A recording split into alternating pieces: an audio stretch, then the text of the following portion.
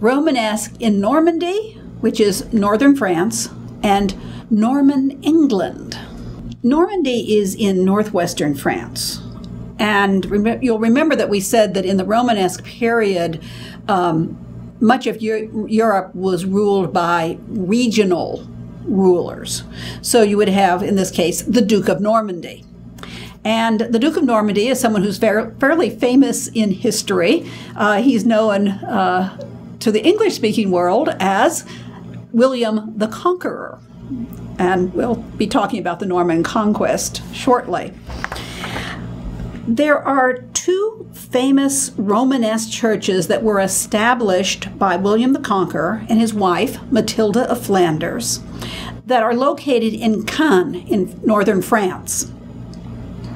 One is Saint-Étienne, or Saint Stephen, also known as the Abbé aux Hommes, the Abbey of Men. And the other is Sainte Trinité, or the Holy Trinity, the Abbey of Women. Now, in your text, they just had Saint-Étienne, which is the church at the Abbey of Men. So that is the one we'll be talking about. Let me give you a little bit of background on who William was. William, the Duke of Normandy, is also William the Conqueror, or William the First of England. He's also known as William the Bastard. And he was the Duke of Normandy who in 1066 conquered Anglo-Saxon England.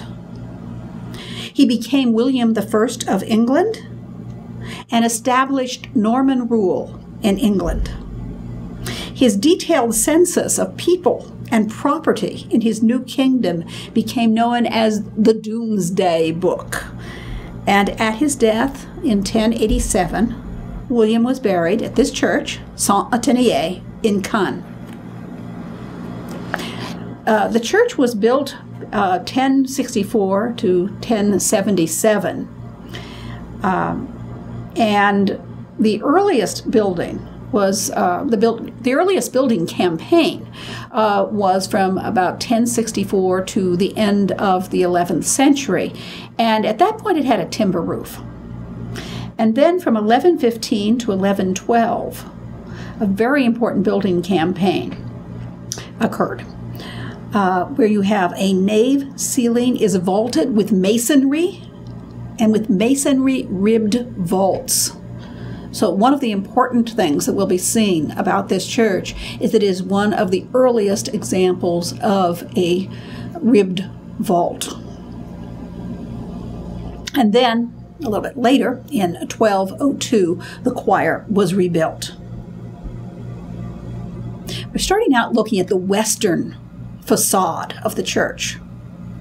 And as you can see, it has a kind of three-part division. Both, if you look at the facade, you see these moldings or string courses running partially across right under the windows that divide it vertically. But also, you have these very large buttresses up against the wall that divide the facade vertically. So you have right in the center the largest doorway, and then the other two levels have additional windows, 3 windows each. And then on either side you have a smaller section corresponding to the side aisle with a smaller entranceway, smaller doorway, and then just one window at each of the other 2 levels. This is also a 2-tower facade. Now, the very tops of the towers, those pointed spires, those are Gothic, those are added a bit later.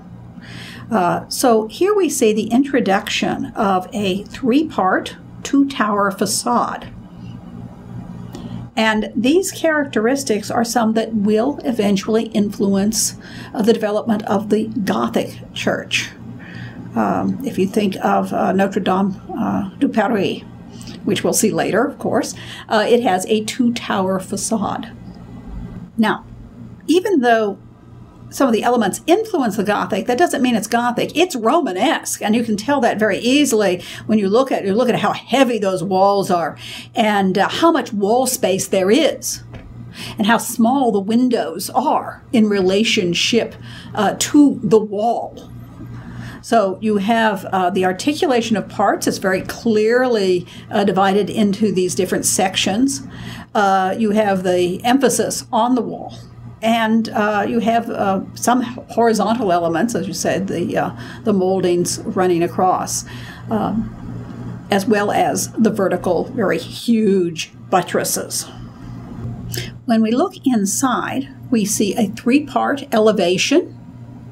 And that means that when we look at the wall of the nave, the large central hallway, when we look at the wall, we see at the bottom the arcade level, and then a gallery level, and then above a clerestory. And you'll find that although there are certainly variations in Romanesque churches, many of them do have this elevation with a gallery in the center, which is an extra story. It's people can walk around in it. It's large. And then the clerestory windows are relatively small to the other levels. Now, the rib vaults were created probably around 1115 to 1120. And we want to take a closer look at those. Here's a better view of the elevation, where you see clearly the arcade, the gallery, and the smaller clerestory above. And you can also see the effect of these ribbed vaults. Now, you have a colonnette, sort of an engaged column that is tall and thin, that rises up from the very floor to the springing of the vault, which here is at the point that marks the bottom of the clerestory, or the top of the gallery level, whichever you want to think of it that way. And you can see that there are transverse arches that rise up. We want to look closely at the vault. And as you can see, there are the colonnettes that rise up. And from the springing of the colonnettes, there are transverse arches that go directly across the nave and attach to the column or the colonnette on the other side. These are also called, of course, diaphragm arches, but transverse arch tells what they do. They go across or transverse the nave. And then you see other ribs, other additional sections of molding, of masonry, that go crisscross from one colonnette, one springing of the vault, and you can see there's an extra colonnette there, and it crosses over, sort of skipping two clerestory windows or two gallery openings, and then attaches to the colonnette on the other side. And then, of course, it does it the other way. So it looks like, when you're looking directly at it, as we are in this picture, it looks like a great big X. But you have the transverse arch that goes across one end, and then across the center of that X, and then across the other end. And that makes a bay. And as you'll notice, within one bay, you have 6 parts. They look like triangles, only they're concave triangles, if you will. And so this is a sexpartite ribbed vault, or a 6-part ribbed vault.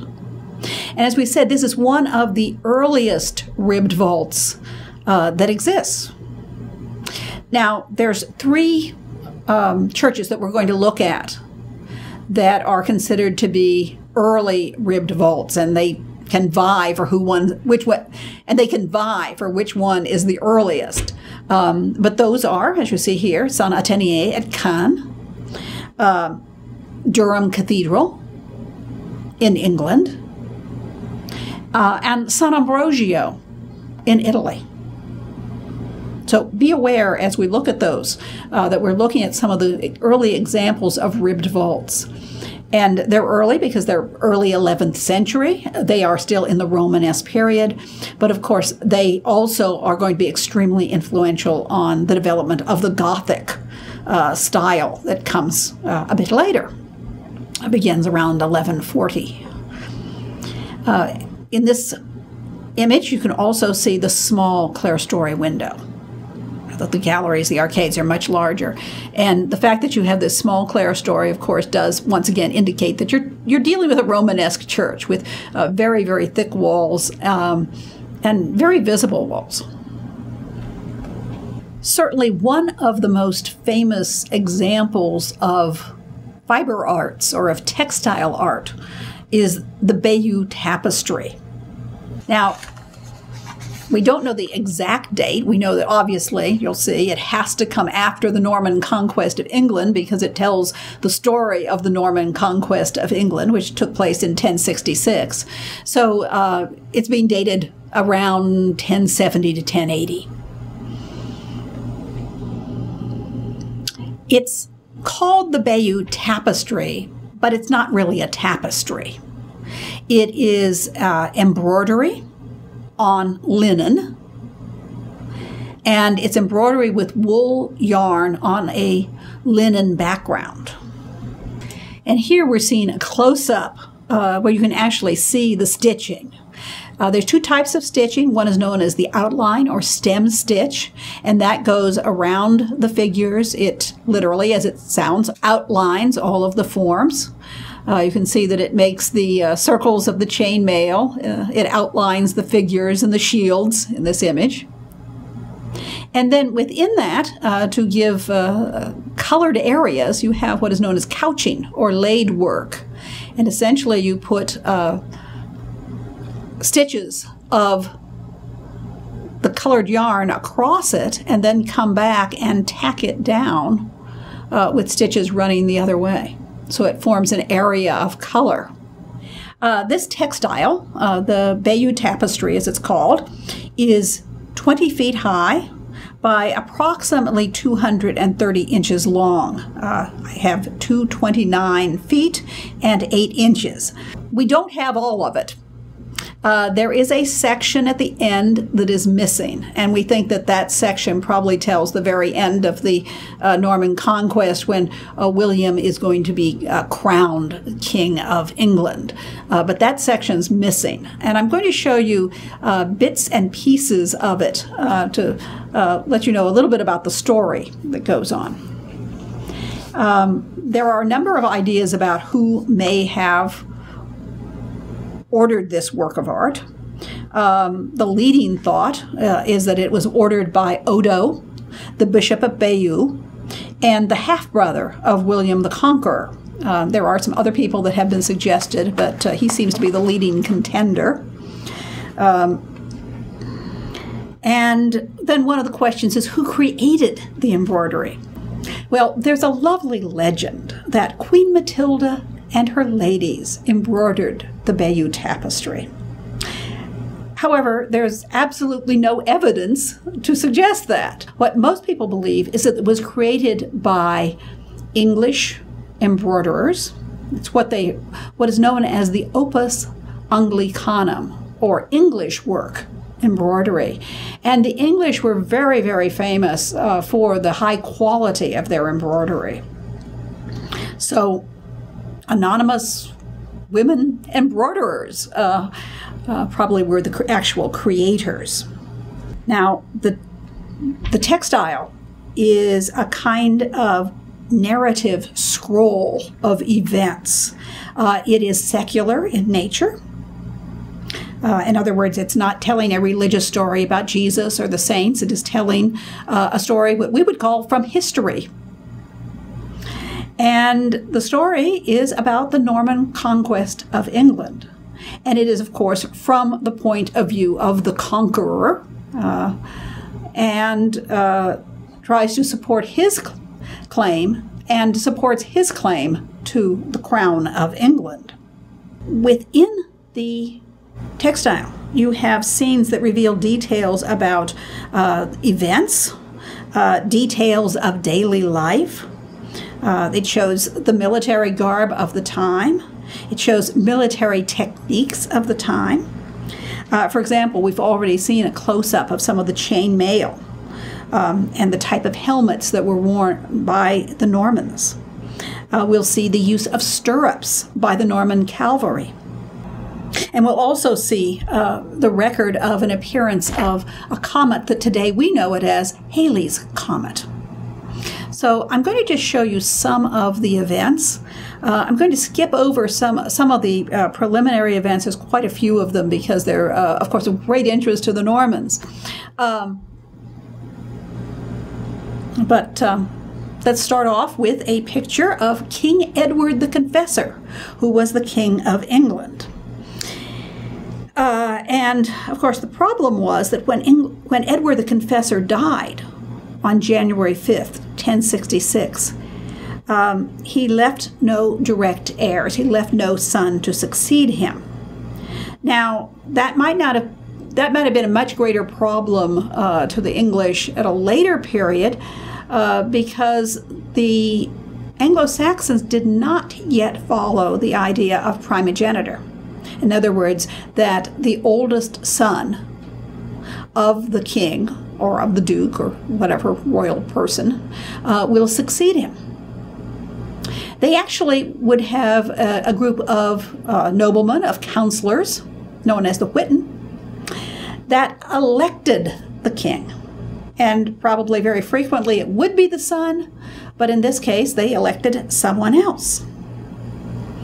And that was Harold Godwinson, the Earl of Essex, who was Edward's brother-in-law and one of his chief advisors. And they unanimously elected Harold. Also, Edward at his death was supposed to have said, "Into Harold's hands I commit my kingdom." So that seems all very straightforward. Who could contest the election of the king? Well, several people could. But the person who successfully contested the election of Edward was the Duke of Normandy. And that is William, known now as the Conqueror. And we're going to see what his claim is based on. Well, part of his claim is based on this idea of a male relative inheriting, because he was, it was like a distant cousin, I'm not sure, second or third cousin to Edward. And so he is related by blood to Edward. So that's part of his claim. But it's a relatively distant connection. And of course, there is what we call the English Channel, or the Narrow Sea, that separates the Kingdom of Normandy, the Duchy of Normandy, from the Kingdom of England. But Edward has some another reason that he claims the throne. And we're going to see that as we look at the Bayeux Tapestry. What we're looking at right now is the embroidery that shows King Edward. You see he's identified, Edward Rex, Edward the King. And he's speaking to two men, one of whom is presumably Harold. He sends them as ambassadors, emissaries to William of Normandy. And William claims that Edward told him that he was going to be the king. And we'll see a little bit how that plays out. But also, let's look at how this is created. You have your scene that we're looking at in the center. And then on either side, you have borders. There are other strips of fabric, strips of linen that have been sewn to it. In this case, you have little animal designs. And the designs they vary. Sometimes during a battle scene, you'll see the dead soldiers lying there. There's one image where someone is actually stripping the chain mail off a dead warrior. There's a few places where there's some nude figures, which I guess upset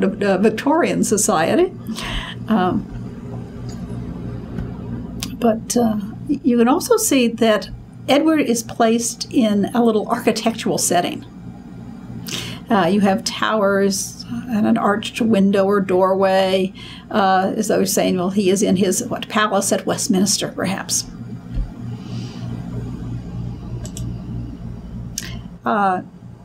Here is a feasting scene, and there's several feasting scenes. One is Harold's feasting scene, which you see here. There's another one later on, which is William is feasting. And they are, first Harold goes with one of his companions to the church, which you see with little crosses on the top. And they pray for a safe voyage to Normandy. And then they have a farewell feast in one of Harold's homes. And you can see Ecclesia, the church is identified, and Hick, and it's cut off on our picture, but it would be Harold. So here is Harold. This is the scene that is very crucial for William's claim to the English throne. He has the claim of being a blood relative to the former king, William the Confessor, but he's not a close relative. And as we said, primogeniture was not the law of the Anglo-Saxons, as though it becomes the law, it is the law of the Normans. But William has another claim. He says that Harold, while he was in Normandy, swore fealty to William. And the text here does not say exactly what he's swearing on, but it does show Harold swearing on 2 reliquaries. And perhaps what William thought Harold was swearing was a little different than what Harold thought William was swearing. Who knows? We can't interview either of them right now. But William says that Harold vowed to support him in William's claim to the English throne. Whether that's true or not, it's the assertion of the conqueror. But there you see it. There is Harold is swearing, and this would make him an oath breaker if it were true. So here we see Edward the Confessor again, now looking a little more feeble, a little older. And then we see him on his deathbed. And we see him being, as you can see quite clearly, it says defunct, defunctus est. So Edward is dead. We see him on the deathbed, and then we see him, his body being prepared for burial. You might notice how each little scene is shown with some kind of architectural or, in the one case we saw the reliquaries, something besides just the figures to tell us where it's happening or to place it in a kind of framework that shows us that this is a separate scene. And of course, as we said, Harold was elected as the king of the English. And so here we see Harold. This has sometimes been called his coronation scene.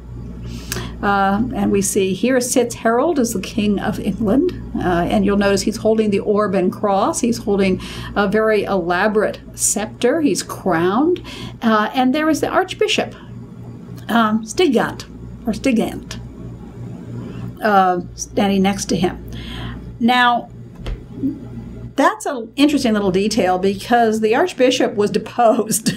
So by showing this Archbishop so clearly, I think William is probably trying to say that the coronation was not valid.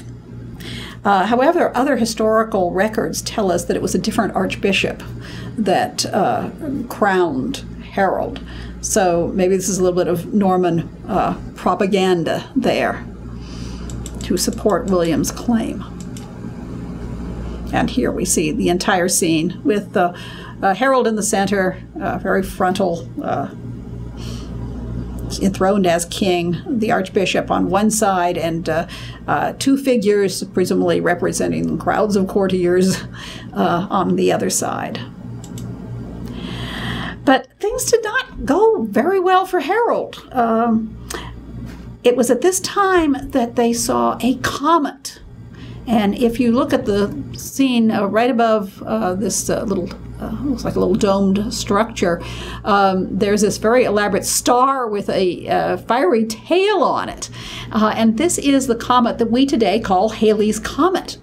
And when this comet was seen in the heavens, people marveled at it. And it was seen to be an omen of disaster. And of course, we know that Harold's reign was cut short by the Norman conquest. Well, the Normans decided they were going to conquer England, and so they have to prepare. And there are scenes of them preparing for this, including the construction of the Norman ships, which is another kind of interesting scene of shipbuilding here. And then they have their fleet, and they are crossing the English Channel. And this is William's ship, Mora, and it's sailing off to England. And of course, there are other ships that are shown in the tapestry or the textile. And here we have the Norman fleet getting ready to cross the Channel, and also when they have landed. And as you can see, they brought their horses, so here the horses are being taken off the ships. Now, in the meantime, Harold has had to repulse another invasion, which is the Danes, who also claimed the throne. But he was able to defeat them, but fresh from that battle, he's got to transverse his kingdom and come to meet the Normans, who are invading from a different part of the kingdom. The textile does not tell about Harold's difficulties with the Danes. What it shows, right after the Normans land, they have a feast. And so we see them feasting, and we also see some scenes of the preparation of the feast, which are very interesting for showing activities of daily life. But here we're focusing on the feast, and there's a kind of round table of an ark, and you can see the servant kneeling and others bringing the food while the noblemen are feasting. And then we see many scenes of the Battle of Hastings. What we're looking at right now was the Norman cavalry attacking the Anglo-Saxon shield wall. And basically, Harold's troops were up on a rise, up on a hill, which would usually give them an advantage. But they were on foot. And so what they did was form a shield wall with their shields. And as the Normans on horseback rode up the hill, they would defend the hill. Of course, being on horseback is a great advantage because you have a more powerful animal that can just sort of, break through the shield wall, can trample on the people if it's not killed first. And there's another device here that I mentioned earlier. You can see the Norman soldier using stirrups. Stirrups were a great innovation in riding horseback, and it was also an important innovation for warfare, because without stirrups, if you're trying to throw a spear or hold a lance, you could easily get thrown off. But with stirrups, you have something to balance yourself and to brace yourself, so you can much more effectively and strongly throw spears or hold a lance and just simply drive it on through people. So you do see details that actually show the types of helmets they were wearing, the fact that they were wearing chain mail, and this difference in the fighting technique of the shield wall versus the cavalry. And here's another example when they have the hill with the Saxon infantry. And as you can see, not every one of the Saxons now has chain mail. So, some of the Saxons were fighting without that extra protection, presumably. And the Normans are charging the hill. Some of the horses don't make it. You can see one of them falling. You can see fallen soldiers below. But you can also see some of the Saxons tumbling down the hill. So this is the height of battle. Here you see the scene of the death of Harold. There's been some discussion about which figure actually is Harold. You'll notice that there's a little arrow that goes up, it looks like toward the nose, but presumably toward the eye of one of the standing soldiers. And the word Harold is right at the top of his head. And traditionally, this figure has been seen as Harold. The embroidery that is the arrow, however, is actually more modern. It's a replacement. But there was something there. They see the stitches. So whether it was a shield, whether it was a spear or an arrow, not quite certain. The story is that Harold was pierced in the eye by the arrow, and this killed him. Some people have suggested that it might not have happened that way. There's other records that suggest, that don't mention that. And they point out that an oathbreaker was supposed to be put to death with an arrow through his eye. So this may or may not be more Norman propaganda rather than the actual event. But once again, we're not there. We don't know. So now England has been conquered, and the Normans are setting up their kingdom in England. And we're going to look at one of the Norman churches of England. In fact, it is the largest, is the most completely preserved Norman church in England. And this is Durham Cathedral in Durham, England. I found a number of slightly varying dates. It often says it's founded in 1083, but evidently the building began in 1093 and continued until 1133. And then there were some additional building campaigns a bit later. Now, after the Norman conquest of England, English churches were rebuilt or were replaced, or sometimes new churches were built in the Norman style with this monumental stonework that we associate with the Romanesque style. And in England, they will talk about the Norman style or about a Norman church. And so what we call the Romanesque period is specifically called Norman. So Norman is English Romanesque. And as you can imagine, they're bringing their building styles from the French continent, from Normandy. So here you're seeing the church rising up above the water, up above the river, and the dates. And then, of course, there are parts of it that are a little bit later, the Western Towers, 12th to 13th centuries. The Crossing Tower is actually 15th century English perpendicular. And this is considered to be the largest and most complete Norman church in England. Many of the other ones were replaced by Gothic churches later on. Now, when you're looking for plans for Durham Cathedral, you usually will find two plans. And one of them is showing the Norman church that dates from 1093 to 1133. And then some slightly later additions are shown in the other plan. It has what they call the Galilee porch in the west, so it's this projection off the west end. And that was a little bit later in the 12th century, about 1170 to 75. And then the east end, where originally you saw a rounded apse, you now see a rectangular or oblong chapel that's called the Chapel of the Nine Altars. and that's created in the 13th century. So that's a Gothic chapel at the end. So when we look into the church, you're going to be seeing Gothic windows at the end. And that's very frequent with churches where they rebuild the choir but leave the Romanesque nave. Here we're looking at from the side. It's 146 long. The height of the nave is 73 feet high.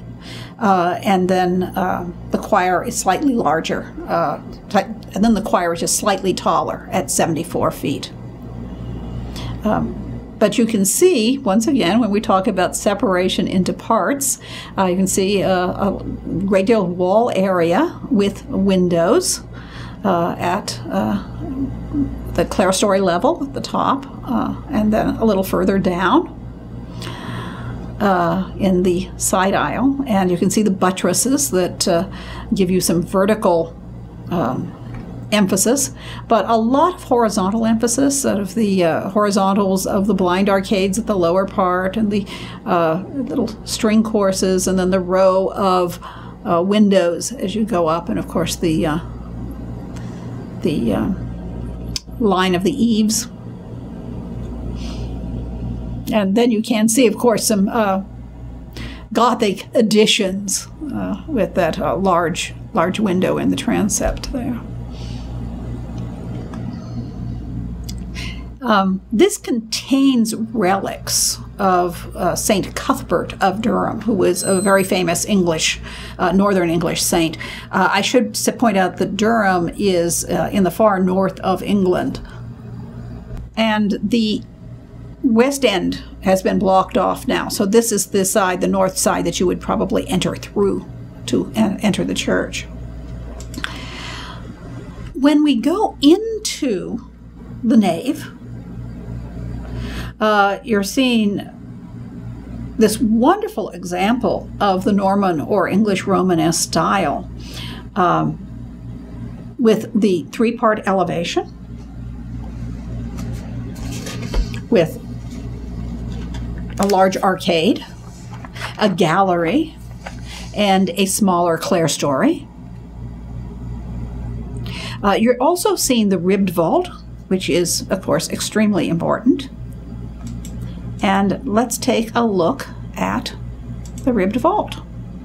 This is, once again, one of the earliest ribbed vaults in Europe, and it is a septpartite or 7-part ribbed vault. This is one of the earliest ribbed vaults in Europe. This one is a septpartite or 7-part ribbed vault.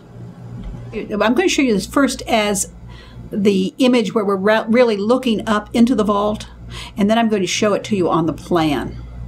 So as you see here, if you look between these wide transverse arches that go across the nave, directly across, and then you have two openings of the gallery, and then there's another transverse arch that goes across, and within there you have two crisscrosses, or two kind of curving X's of the ribs that cross over. And if you start counting the sections between the ribs, you'll find that there are 7 parts between each transverse arch. So this is a 7-part ribbed vault. And here you can see it again on the plan. You'll notice that you have, at the western end, you have some, just 2 bays that are 4-part ribbed vault, and then you see these 7-part vaults, which is very unusual. The transverse arches going across between the piers, and then you have another pier, and then you have the transverse arches going across the next set of piers. So you then have your diagonal ribs connecting each of the piers, sort of 2 crisscrosses, but because there is not a transverse arch between every pier, it sort of skips a pair, you have this sort of lozenge-shaped in the center, sort of a diamond-shaped, and you can count 7 parts 6 triangular parts and 1 sort of a diamond shaped in the center. Of course, these are all three-dimensional.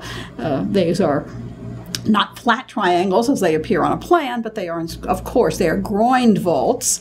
They are concave, as we would look up at them. And then this is one of the things that is this is one of the things that's so distinctive about Durham Cathedral, and how when you see the picture of the interior, you always know that's Durham. Those are the decorative carvings on these very large piers. And I want to remind you, when we look at Romanesque churches today, a lot of times they've lost their paint. They've got, as we said, relatively small windows. So a lot of people sort of think, oh, they're dark and dreary. But no, they wouldn't have been. Remember originally what they would have been. They would have been painted bright colors. They would have had lights from the lights on the altars, from candles. So it would have been light flickering in the darkness, perhaps. But there are more light coming in than perhaps earlier churches might have shown, too. So compared to Gothic, yes, they're dark, but they would have been richly ornamented. You would have had beautiful altar cloths, reliquaries with gems. You would have beautiful, rich paintings. Now, the paint is gone, but we can still see that here they didn't just rely on painting, they also carved the designs into the piers. So these would have been painted, but you could have the design, and now you can sort of in your imagination, supply very bright colors of paint to these chevron designs, the diamond or lozenge designs. There's some spirals in there somewhere.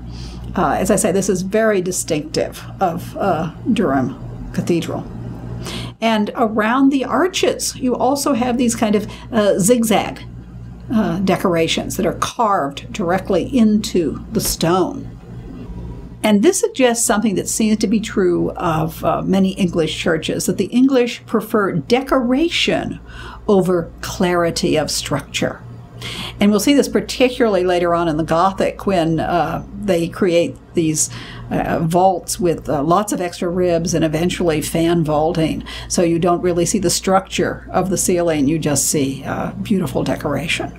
But here, it's the earlier example in the Romanesque period where you're actually seeing carved designs in the piers of the church. And here you can see this kind of spiral design as the lines curve around the pier.